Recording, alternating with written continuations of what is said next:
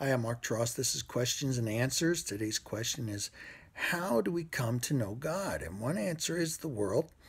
According to Acts chapter 14, verses 15 through 17, Paul the Apostle says, Men, why are you doing this? We also are only human beings of nature like your own, and we bring you the good news, the gospel, that you should turn away from these foolish and vain things to the living God, who made the heaven and the earth and the sea and everything that they contain, according to Exodus chapter 20, verse 11, Psalm 146, verse 6.